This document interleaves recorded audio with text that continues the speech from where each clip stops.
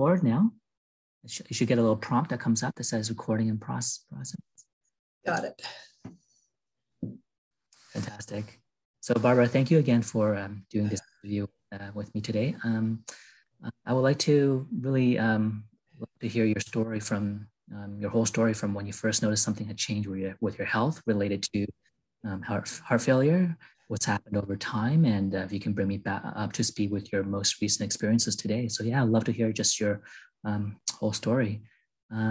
Maybe we can start by, if you can tell me when you first noticed something had changed with your heart and when you first noticed something was wrong. My medical history is COPD, which is chronic obstructive pulmonary disease. And I started having symptoms about 12 years ago. I had had some problems with lungs before, actually from the time I was a baby. And my doctor was very nonchalant about it, if you will. So what happens when you have symptoms of shortness of breath and COPD, and those symptoms are ignored and not taken care of properly? It leads to heart failure. So what happened to me was, as my COPD progressed and it got worse, and I was ignoring these symptoms because my doctor didn't think that it was necessary to be tested for COPD or anything. And this was before my diagnosis, and I pushed myself to get it done, to work a little bit faster and go a little bit harder. And I really, really pushed myself. And I pushed myself to the point where I had a heart attack, and I actually died on my kitchen floor. They called it a sudden cardiac arrest. And this was the result of not being able to keep the heart and lungs going with blood and good oxygen. I spent a month in ICU. I had been intubated and put into a coma. After a month, I was released to respiratory rehab. Now, respiratory rehab is probably the best thing that you could ever do for yourself. Whether you're going to cardiac rehab or respiratory rehab, rehab is fabulous because they teach you how to do things properly so that you're not exerting yourself beyond what your body is able to function. I went to resp rehab and I felt much better. I was getting better. I was regaining some of my strength. I was able to do some of the things that I thought that I could do before I'd been diagnosed and before this heart attack. Problem was that I did too much. And what happens, when we rehab ourselves, we become a little overconfident. So about 6 months later, I had another sudden cardiac arrest, ended up ventilated again at the hospital. And what happens is my lungs can't support what my heart needs. And so my heart works a little bit harder. Now, one of the side effects of COPD is shortness of breath. It is the biggest complaint from people with COPD. But when you have heart failure, the shortness of breath comes from the heart not being able to keep up, and it has to pump so much faster to do the same thing that it would normally do. And so very often, and I'm thinking lately that as I am monitoring my symptoms, and I have an oximeter that I use quite frequently, I'm obviously on oxygen 24 hours a day. And as I'm monitoring my symptoms and what's going on when I become short of breath, lately I'm finding that it's more my heart than my lungs. So we can control my oxygen with the supplemental oxygen, but what we can't control is the water that sits around my heart. And that means that my heart has to beat twice as fast as it should.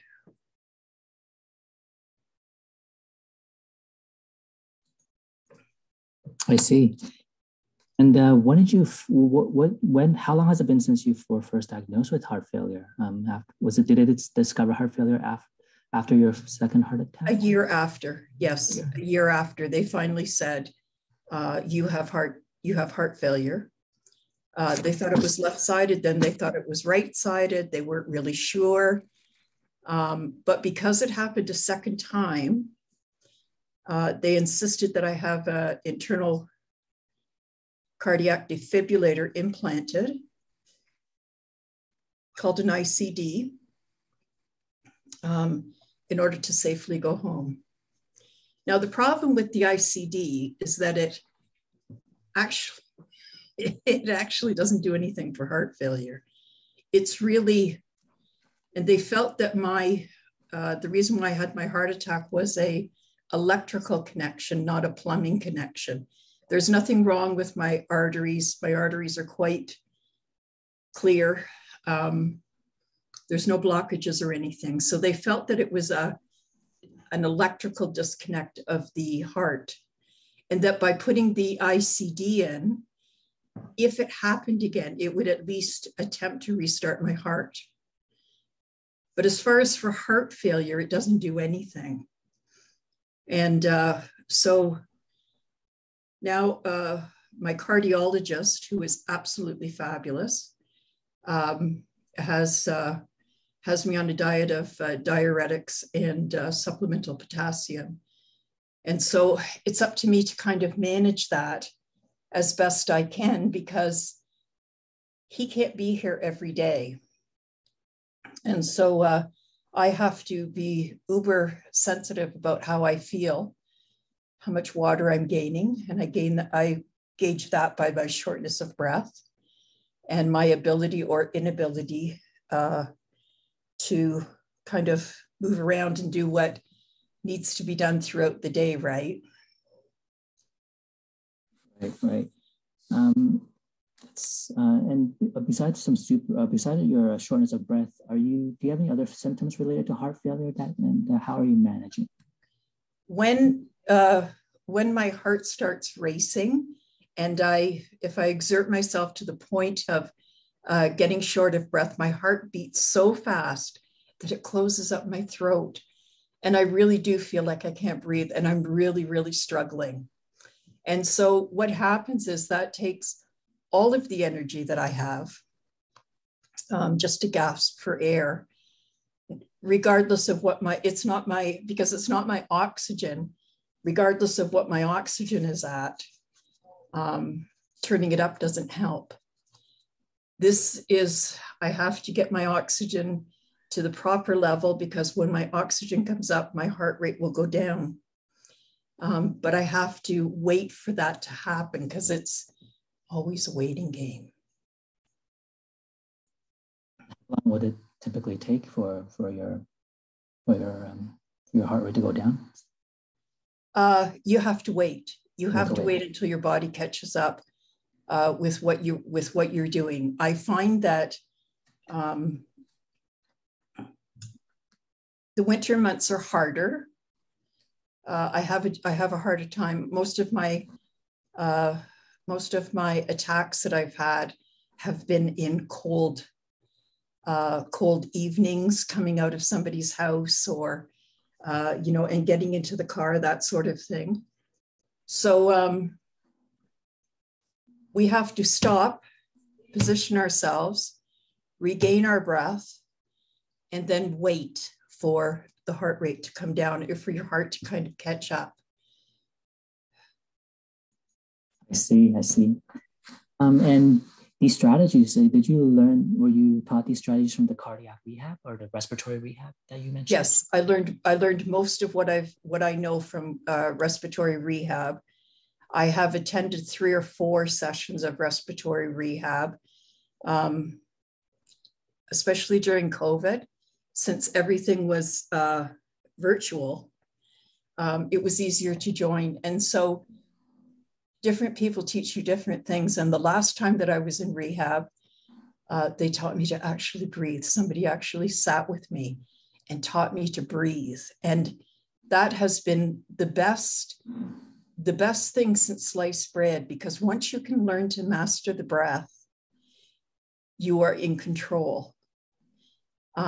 Because it staves off anxiety, and it helps you to know that you can control this. You've been here before, you've done this before, you know how to do it, and you're far more powerful than your brain is giving you credit for. That's great. That's great advice. Barbara, you spoke about one of your physicians being nonchalant about your COPD early on, and as a result, those symptoms being ignored. That's what led to the heart failure. How was your? I was wondering if you can tell me a little bit more about your experience finding your cardiologist now. You mentioned your cardiologist now is great. Like, is everything okay with healthcare? You know, when I first went into the hospital, I was diagnosed with COPD. And so they took it from the angle of COPD, and, you know, I was monitored by a pulmonary specialist, and that's fine. But he soon found out that he was over his head, because he's not a heart specialist. And so finally, we went back to the specialist that I had when I was first diagnosed. And because I had several of these incidences where I was, you know, intubated and back into the hospital, you know, that's one thing that doctors do not like, is repeat guests, right? So they were forced to really look at it. And finally, they asked the cardiologist to have a look. And then we realized that I actually had more than one comorbidity with COPD, and that it was pretty serious. And how did you feel when you received your diagnosis of heart failure? Absolutely horrible. The doctor came into me, and this wasn't my cardiologist. This was just a doctor on rounds. He pointed his finger at me and he said, "You've done this yourself because you won't wear the oxygen. And you have 5 years to live and you're going to die." Well, I hadn't been given oxygen. The doctor didn't want, my pulmonary specialist was kind of shy about putting me on oxygen. He didn't want me to have oxygen. And I was fine to go without it because I didn't want to quit my job. I was still working at the time. I was a college professor teaching accounting. And I wanted to work. I enjoyed my job. I had a fabulous job. So he told me then that I couldn't work. And so I knew I needed a cardiologist. And that's when I saw the cardiologist after one of my visits to the hospital. And he said, "It's not quite as bad as what they said it was in the hospital. You know, it's not right-sided. It's not left-sided. It's just a malaise of the heart, if you will. It's just not pumping as much as it should, or it's not working as hard as it should. But definitely I would have to quit working." That was the sorriest day of my life. I cried like a baby. And I was pretty sure that I would have no value after that.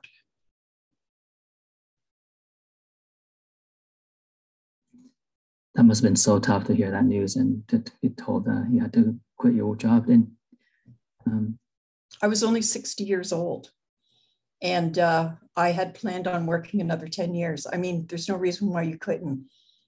And I had planned on working another 10 years. And I kind of feel like I was robbed of that, you know? Absolutely. And that's terrible. And what about some of your other roles at home or others? Has heart failure affected other social impacts in your life? Well, heart failure affects everything that you do every day. Every time you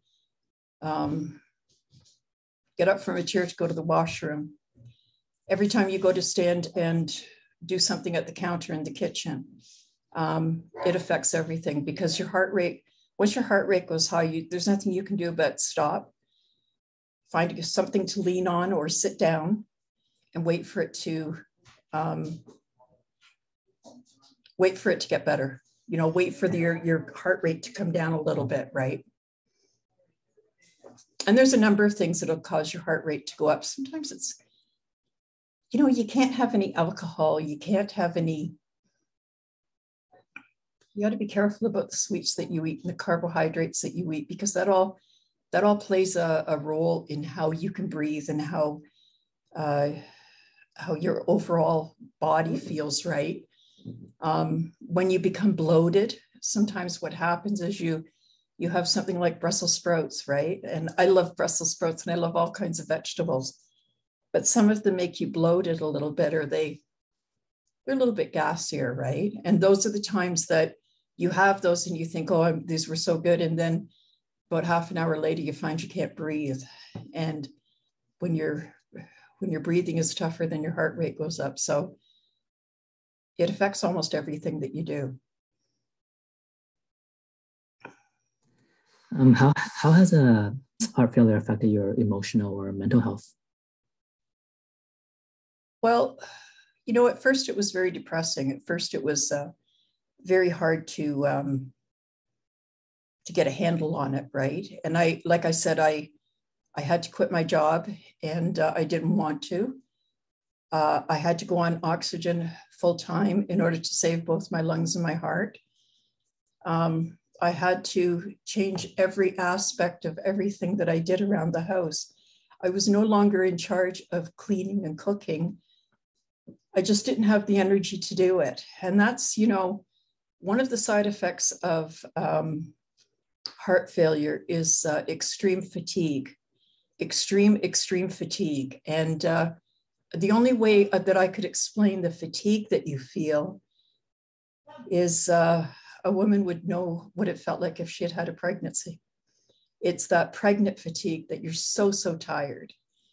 And if you don't allow yourself to lay down in the afternoon and take a break, then your evening is likely to be kind of crappy, let me tell you. And what about socially, like seeing friends or going out? Has that heart failure had an impact on that as well? Absolutely. Everything has an impact on that. COVID has had an impact on that. My COPD has an impact on that. And heart failure has an impact on that. What the heart failure does is it robs you of your energy. So I can be walking, and now I use a walker when I'm out in public, because if I have to walk any distance, I have to carry my tank, my oxygen tank. So I always use a walker because I've got someplace to sit. I can turn it around and sit down. I can push it at something to lean on, and it carries my oxygen, my purse, and whatever else I need. But it's really hard to get some places, even with the walker, right? It's extremely hard to have the energy, to find the energy to do stuff. Can I go to the washroom? Okay, thank you. Okay. Barbara, you mentioned all the impact it's had on heart failure has had on your home, at work, and socially. How has your illness affected those around you? Well,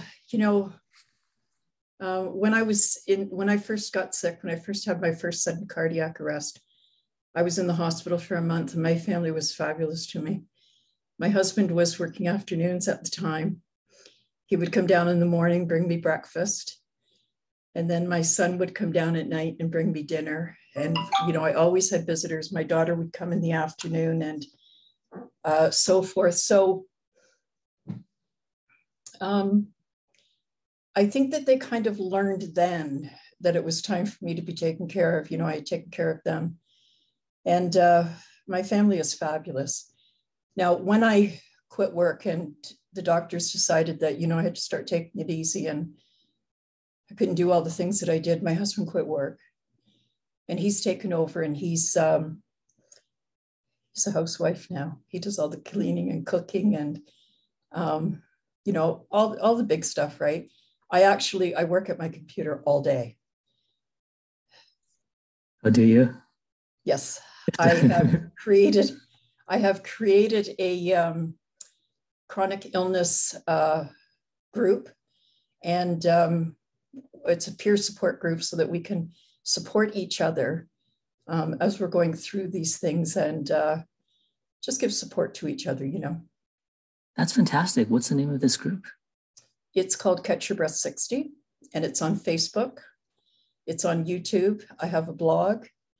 I write some articles. I'm a writer. And I have a couple of books for sale on Amazon.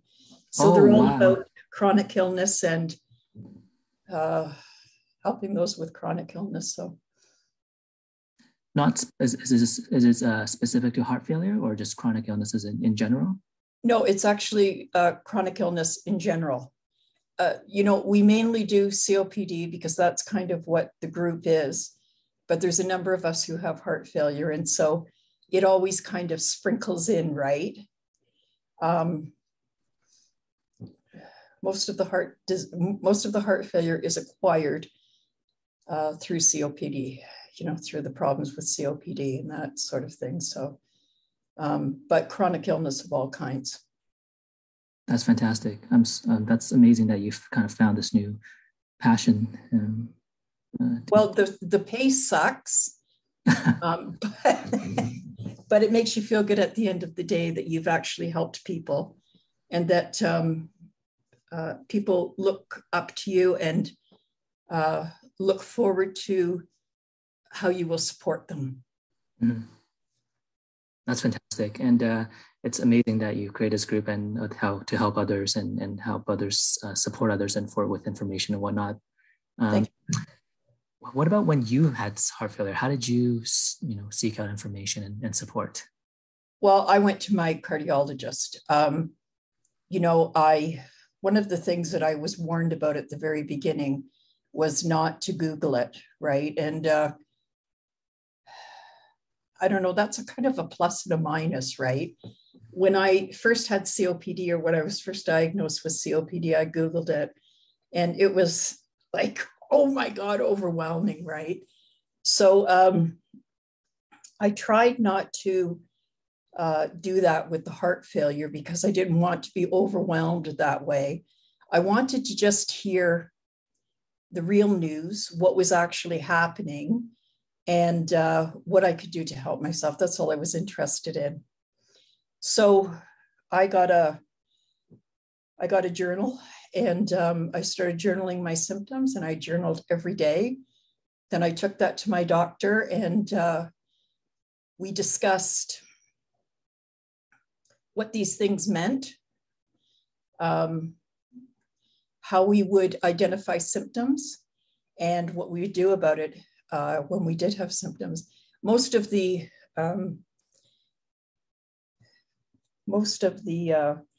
medication that I'm on for heart failure is diuretics, and that's just keeping the heart a little bit drier. It's just keeping the water away from the heart. So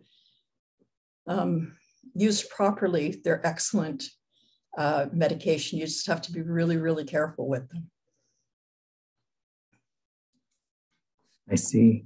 And how do you be careful with them? Is it a rigid schedule that you have to take it on? Yes, it's we would monitor my blood work, and that's checking is what how the diuretics are affecting the kidneys, and how much water you're retaining, right?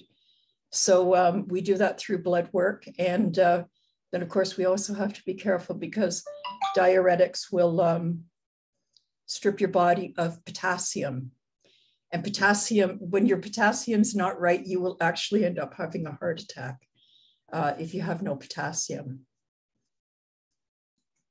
So you have to be careful that you keep your levels, it's always kind of a thing like this, right? Mm-hmm. Sure. Barbara, when you when you're seeking care for through your cardiologist and whatnot, how difficult was it to navigate the system, or what was your experience like navigating the healthcare system? The healthcare system is horrible. Our healthcare system is definitely broken. I was extremely lucky. I have been extremely lucky with the doctors that I got because of the city that I live in, because of who I could be referred to and that sort of thing. But I think overall that the system is broken. I think it's very, very hard to get the healthcare that you need. And that if you're not proactive and advocating for yourself, you will fall between the cracks. Very easy to happen. And how did you advocate for yourself? Through journaling. I journaled, I asked questions, I brought back answers. I was very, very involved in my own care. When I go into the doctor's office, I know that I only have 15 minutes. I don't bother with the stuff about the weather and the crap about the kids and all of that stuff. I worry about, let's talk about me. Let's talk about what happened. Let's talk about why this is happening and how we can fix it or turn it around, right? So I'm very aware that the doctor is a very busy person, that he sees a lot of people, not just me, but I always demand that my questions are answered. If I'm by myself, I record the meeting. If not, my husband comes with me and he's usually there for all the meetings. But it's funny, when we come out, he heard something different than what I heard. So very often recording the meetings and going over them at a later date and listening to what the doctor said over again is extremely helpful. We miss a lot. And we often hear only the things that we want to hear. That's so interesting. It's two sides of the story when you and your husband. And both. I also, all of my doctors, so my GP, my pulmonary doctor, and my cardio doctor must speak to each other. They must work for me as a team. And I ask them that at the beginning. If they're not willing to do that, then they're not my doctor. And my cardiologist has talked to my pulmonary doctor and my GP, and they will share everything about me. So working together, they can really help each other to help me. How did you get them to talk to each other? I demanded. I went in and told them. My daughter's a social worker, and she helped me navigate the system because I would never have known. And she said, you have rights as a patient. These are your rights. And so I went in and I told the doctor on the first day, I need you to talk to my cardiologist, and I need you to accept calls from my cardiologist if he needs to talk to you. And both of them agreed with it. They thought it was a great idea because they understand that they are a specialist in one field, but they're not, pulmonary and cardiologist. They're just not. So, and they can't be an expert in everything, right? And they only see one part of you, right? Yeah, they're both looking for different things, right? That's so true. Wow, yeah. That's amazing that you've had your daughter was able to help you. Oh, my daughter was fabulous with me. She was absolutely fabulous, and she taught me to talk to the nurses and how to do it properly. It's funny when you're in the hospital. The doctor knows everything, but the doctor doesn't tell you a lot of stuff. If you really want to know what's going on in the chart, the nurses have read your chart. And they're the people to ask the questions of, not the doctor. He's not going to tell you anything. He just knows it in his head. He doesn't have to explain it. But the nurses love a teaching moment.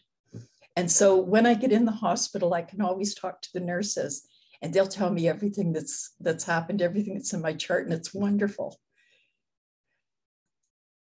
That's such an interesting tidbit. Oh, wow. What your strategy for getting the information that you need. Yeah.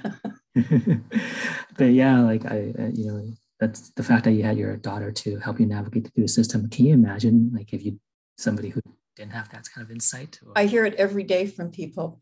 The States is, let's just not talk about that because that's a whole different story.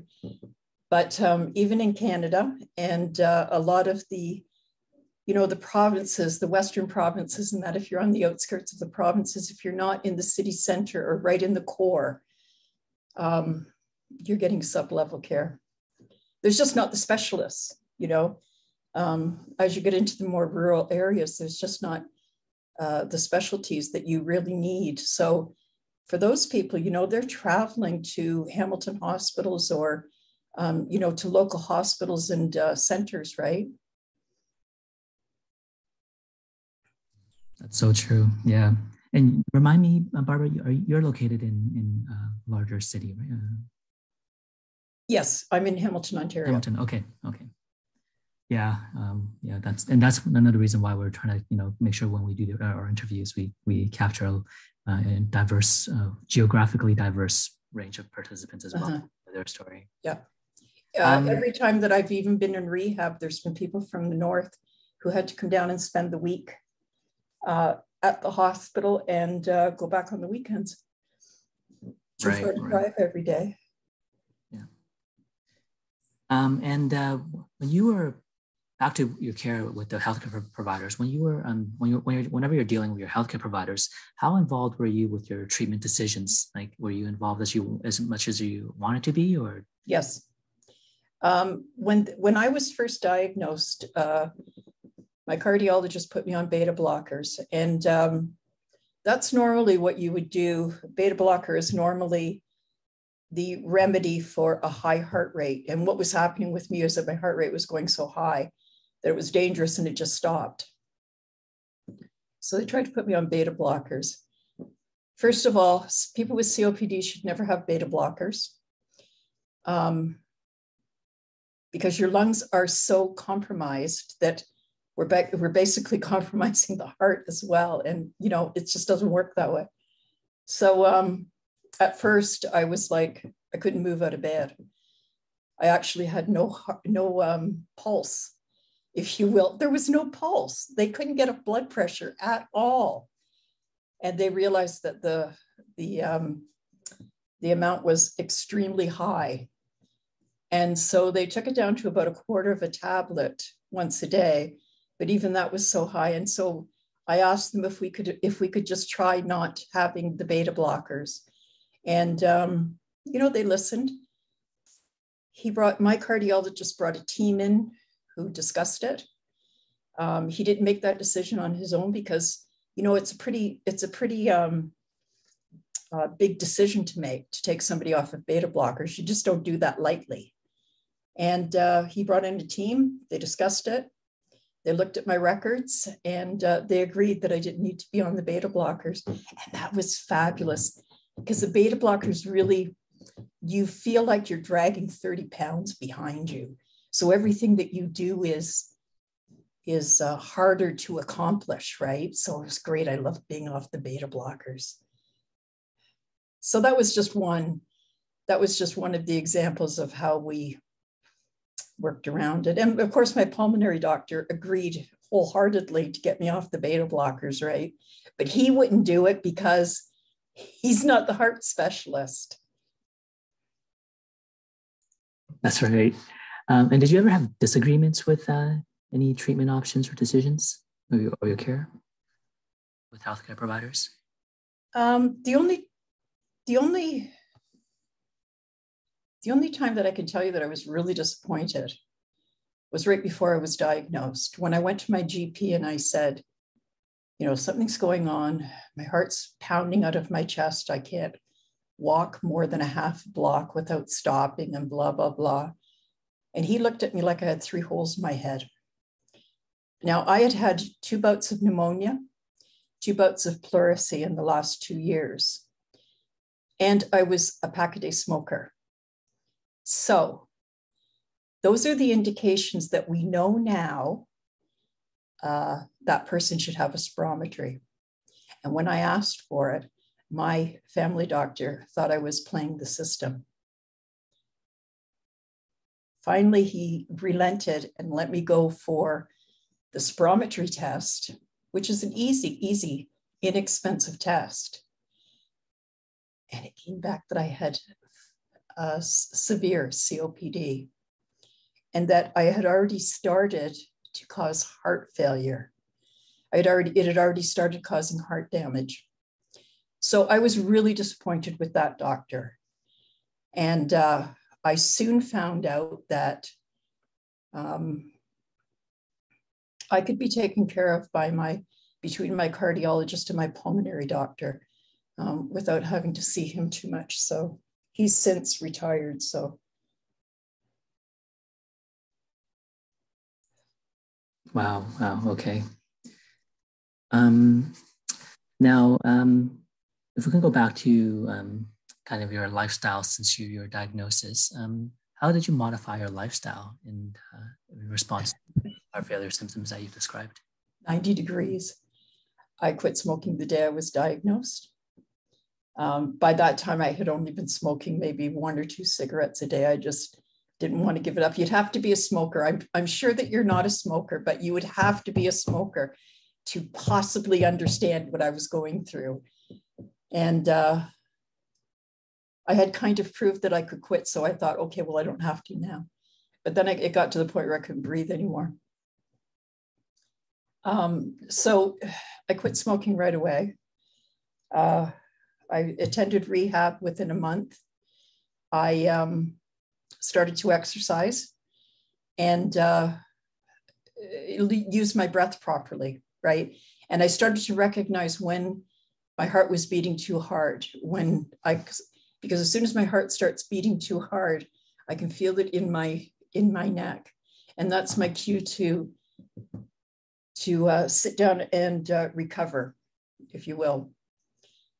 So diet, exercise, and positive thinking. Using mindfulness, we had a CBD core, a cognitive behavioral course, CBT therapy, cognitive behavioral therapy. And I used a lot of that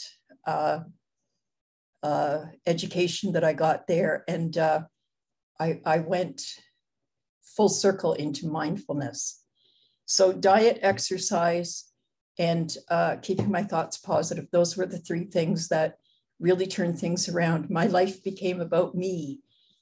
It was no longer about the kids in the house and the dogs and the cats and the husband. It was about me now. And so I started taking the time to take care of myself. And that was fabulous. That was a great experience. No, that's so interesting you say that. And I've heard from other participants too that, some of their, because as a woman, they're kind of been the caretakers caregivers for their home.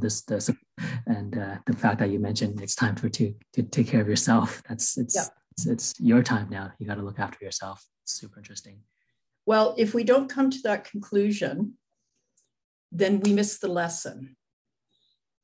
When you get this sick, it means that you haven't been doing a good job at taking care of yourself. You haven't watched what's going on. You haven't been paying attention. And either has anybody else. When I was sick for about 6 months, I had the symptoms of COPD about 12 years before I was diagnosed, and it's a disease that gets progressively worse. So what got me at the end, though, was the fatigue from heart failure. And this fatigue, like I said before, it just causes you to be so tired. You just are so tired, so tired. And you can sleep for a whole night and still not get a good rest and wake up being as tired as you were when you went to bed. So that's what got me in the end. I was sleeping every afternoon. I was working part-time and I was sleeping every afternoon and getting up and going right back to bed at night.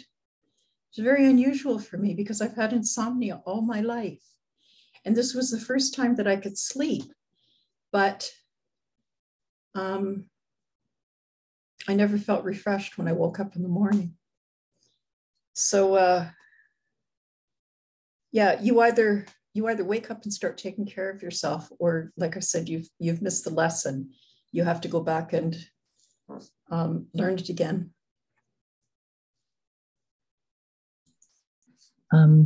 What advice do you have for other women living with heart failure? Don't stop screaming. Just say it out loud. Tell them what you're after. Tell them what your symptoms are. And far too many women are diagnosed with anxiety when they're actually having a heart attack. You have to stop being afraid of telling people what your problem is and how you feel. And if you don't understand, you have to ask other people what's going on. You've got to speak to a doctor, and you have to get a doctor who will listen. If you don't have a doctor who will listen, find a doctor who will listen. But never stop screaming till you get what you want. That's great advice. And it goes back to advocating for yourself that you talked about earlier, right? It does go back to that, and the fact that we believe doctors based on a short examination. We believe that doctors are God, and you know what? They're not. I have learned that doctors have more to learn from their patients than we actually have of doctors. We are the experts. We are the ones with the disease. So we are the experts that tell you what is happening. And all you have to do is mirror it back to me, and it will come to you like what the problem is, right? But never stop screaming until you're happy with your diagnosis. That leads to my next question perfectly. What advice do you have for healthcare providers caring for women with heart failure? I think doctors need to start listening. They need to start taking things, especially women's diseases, a little more seriously. The days of being of having anxiety and ending up in the hospital are over. The reason why we have anxiety, there is a reason why we have anxiety, and there's a reason why we feel the way that we feel. And doctors have to start listening. Doctors have to get past themselves and stop thinking that they're gods, because they're not. They are professionals who need to treat us with the respect that we're due.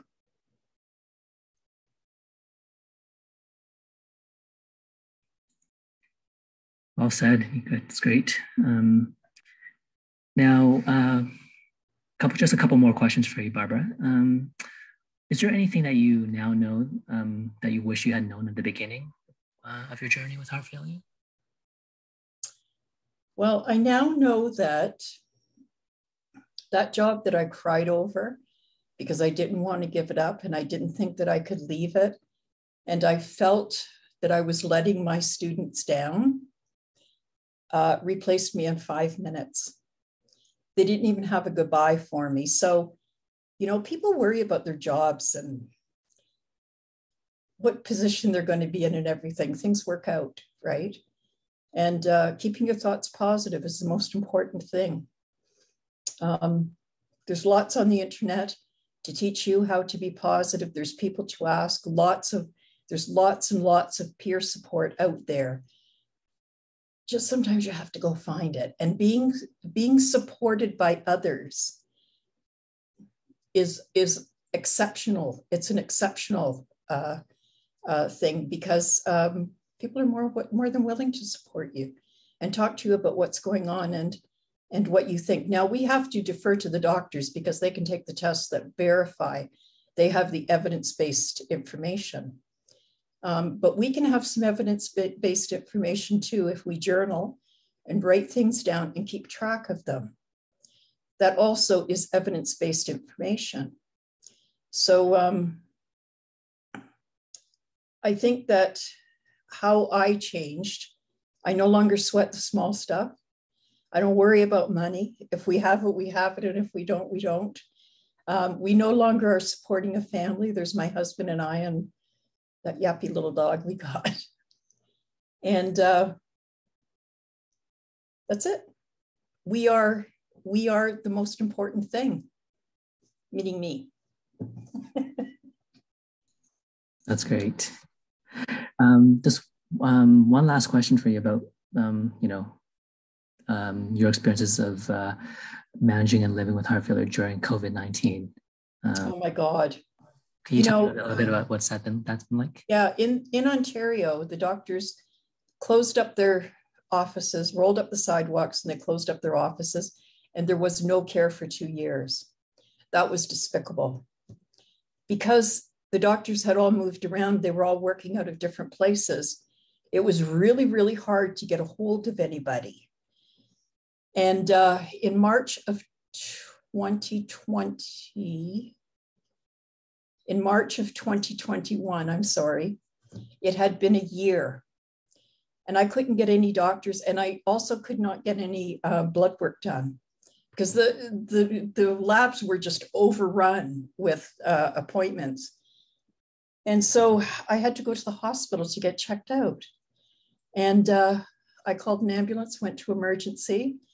And what they found out was that my calcium was so high that it was dangerously high, and that my potassium was so low that it was negligible.